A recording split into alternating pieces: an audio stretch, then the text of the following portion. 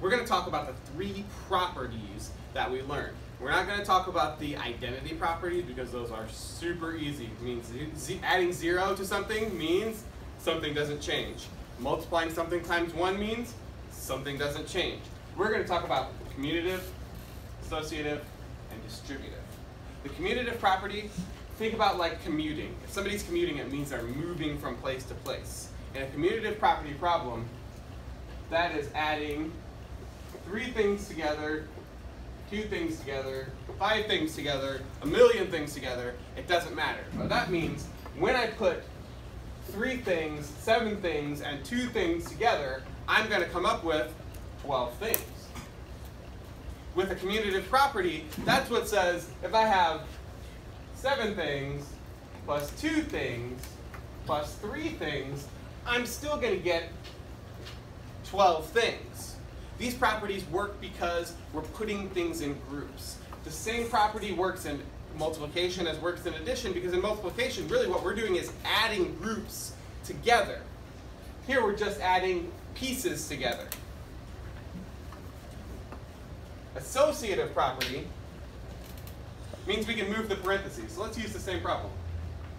3 plus 7 plus 2 equals 12. It doesn't matter if we take 7 plus 2, 9, and then add 3, we still get 12. Or if we take 3 plus 7, then add 2, we still get 12. Now these are the properties of addition, but like we've talked about a whole lot of times, because multiplication is just a faster way to do addition, we're just adding groups of groups together, the properties are going to work the exact same way. So if I took out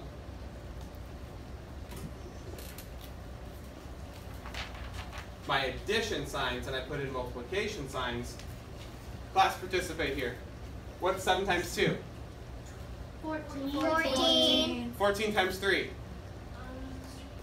14 is 10 and 4. So 10 times 3 is 30. What's 4 times 3? 12. 30 plus 12 is? 42. What's 3 times 7? 21. What's 21 times 2? 42.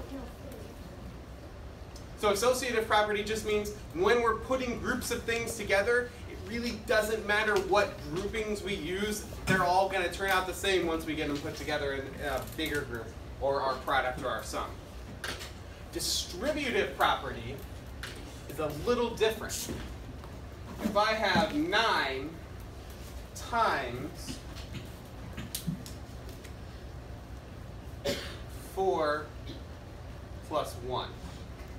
Distributive, to distribute something, literally means to pass something out. So, if I'm going to use my distributive property, it works in multiplication, because this 9 has to multiply either times these put together, so it's either going to be 9 times 5, which is, class? 45.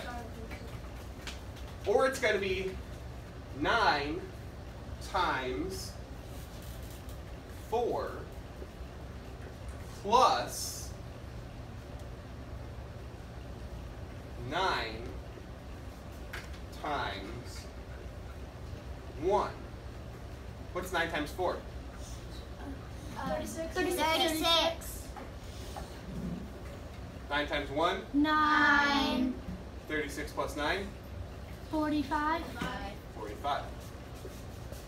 It literally means to pass out a multiplication problem using what we have inside the parentheses. Good to go? Good. All right, okay.